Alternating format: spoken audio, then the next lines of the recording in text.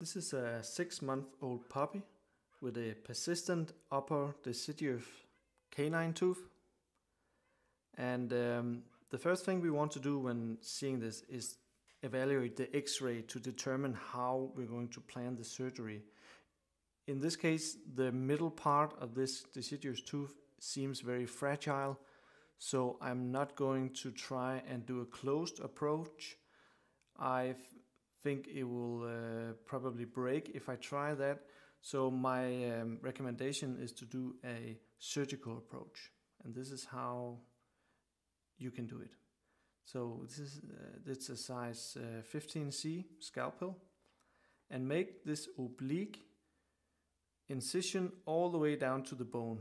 I feel with my thumb, you can see the blue finger, I'm feeling the infraorbital bundle coming out, so I'm making sure that I'm not cutting into that part at all. So make some stab incisions around the circumference of this tooth. And use a sharp periosteal elevator to gently pry off the gingiva from this tooth. I switch to a smaller size. So you want to use like a rocking motion instead of a pushing motion. So rocking, and see it's fairly loose. So you want to release, scrape all the way down to the bone.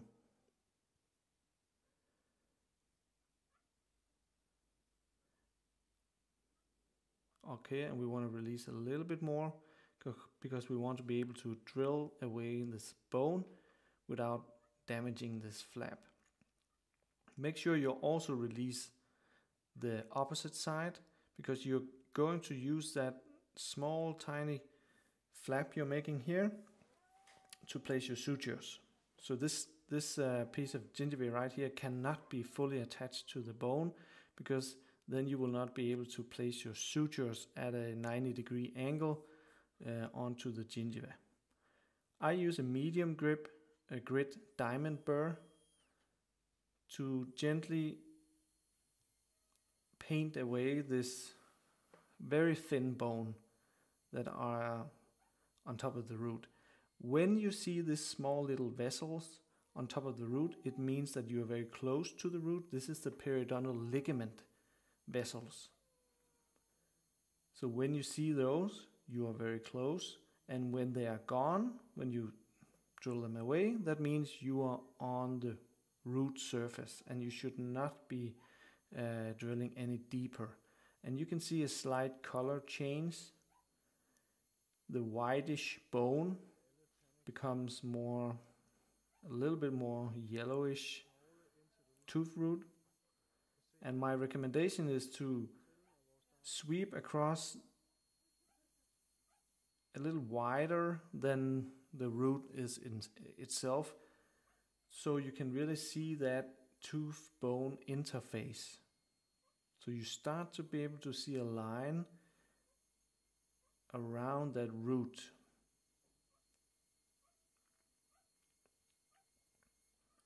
So the more bone you take away, and you have to go pretty much a big distance back there distally to get to the root tip.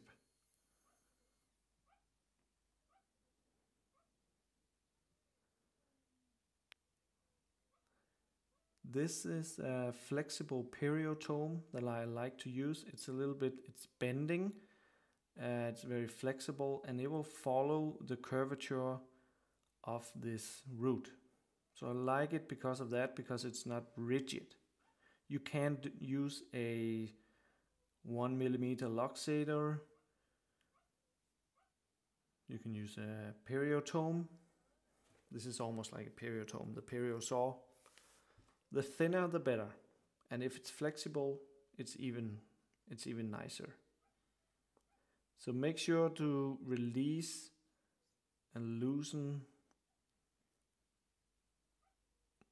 each side of this root, and now you can see it's pretty loose. Because I drilled so much bone away, it's fairly easy for me to get it out now.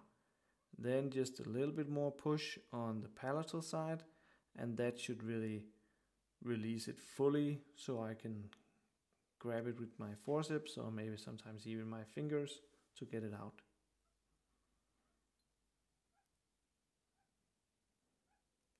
Don't worry about the bleeding, it will stop. We don't need to spend time trying to make it stop, not at all. Diffusely, when it's bleeding diffusely, that's fine. If you are seeing pulsating bleeding, that's when you want to put some pressure on it. So the root tip is out intact, it seems. We always check with an x-ray after to be 100% sure that everything is out and that we didn't leave any bone fragments or anything else down there.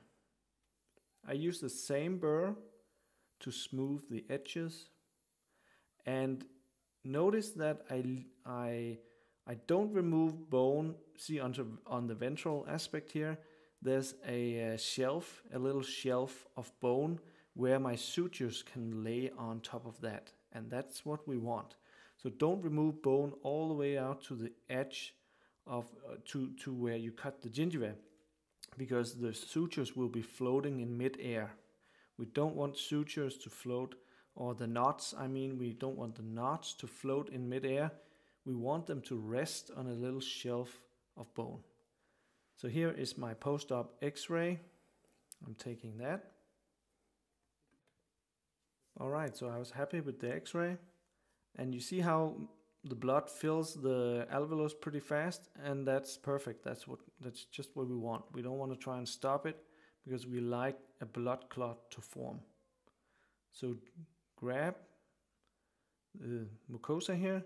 Make sure you see I'm pushing with my forceps onto the mucosa here to make sure that the needle exits the mucosa at a 90-degree angle. And that's how, in general, you can avoid dehiscence. Because if you come in at a too steep angle, too oblique, then it will pull through. So you always want to make sure that you enter and exit your gums or your mucosa at a 90-degree angle with your needle. So lift up here, and now I'm pushing again, see? To make that 90-degree angle. And you want to place the sutures 2 to 3 millimeters apart, and do a surgeon's knot with an extra throw. So usually the double throw and then 3 on top of that. Now it becomes very handy that you actually release this part. See the gingival part here? Remember, you took your periosteal elevator down there and released it, loosened it from the bone. If you didn't do that, you would not be able to place that suture at a 90-degree angle. You could place the suture, but it would scrape against the bone. It would be placed at an oblique angle, and that would not be very good.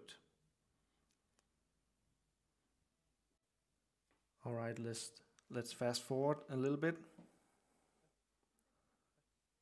Again, placing the sutures 2 to 3 millimeters apart. Make one double throw, then 1, 2, and 3 throws on that.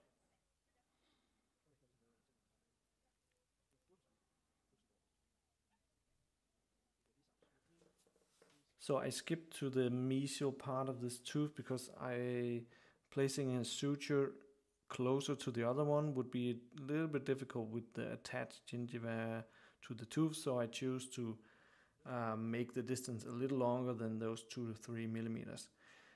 And notice here there will be a tiny gap after I suture. It was not really possible to suture it completely closed, and I didn't want to do any extra flap work to try and make that last part sit completely, reach each other, those gingival ends.